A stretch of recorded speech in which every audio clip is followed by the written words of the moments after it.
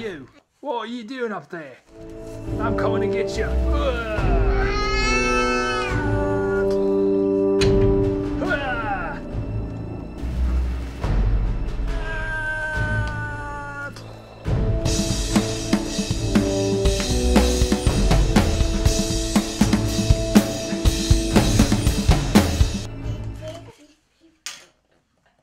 If you're not down with the long-term narrative of Assassin's Creed at this point, there's really no reason to jump in. And even if you are, Desmond Miles is the most vanilla bland character in the history of video games. I mean, in order to give him character development in the last game, they gave him a father and they gave him daddy issues, and he's just a nag. And there's no... You know, you've got Connor and his dad in the main story, and then you've got Desmond and his dad, and it just goes nowhere, and there's no, like, emotional investment possible. I care more about Sean than I do about Desmond, and Sean's like the tech guy, okay? All the fun to be had is in the Animus, in the history. You know, you play a half Native American warrior who runs around with an axe chopping up motherfuckers. You get to kill historical characters from America's early history with things like, oh, they have like a rope with a hook on it, so you could be like, get over here, like some badass scorpion motherfucker, and just boom! You know, it used to be that you had to be kind of sneaky to be an assassin. You had to blend in amongst the monks, and you had to move amongst the shadows, and listen for whispers of a conversation, and no one knew who you were because you were that blended into society. But when they did see you act out of the ordinary, they would call you on it. Now, it would seem like meeting George Washington in broad daylight on a famous battlefield would be a bad idea for a guy in Connor's business.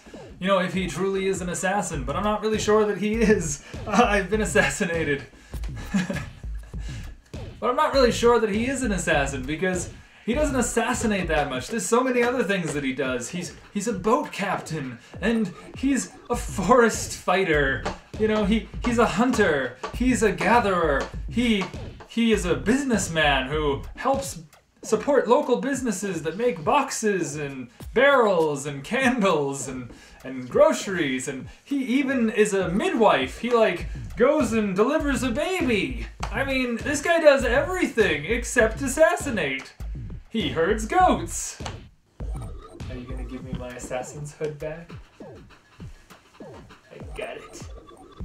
I got it. You're incognito now.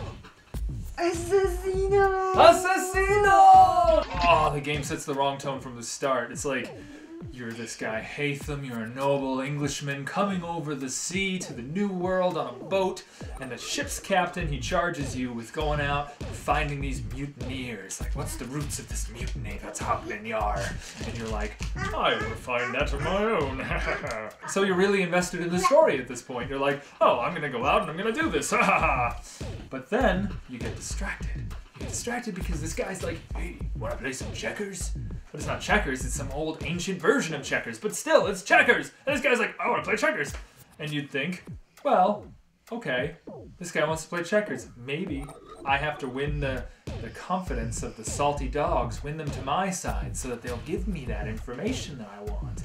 But that has nothing to do with what's in the game. The trading and crafting system is similarly broken in that you don't have to craft anything in the game ever if you don't want to. That means that it has nothing to do with the story, so it's all just distracting you from what you're really doing, which is supposedly saving the United States, the fledgling United States, from British rule. Maybe if I was making weapons and stocking supplies for some battlefront that desperately needed them, then I would feel more invested in the outcome. As is, making a horseshoe for nothing? Not so much.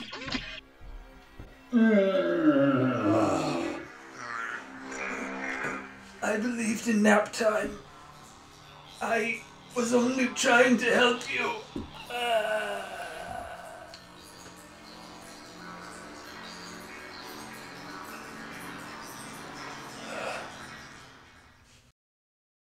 All your base are belong to nerds.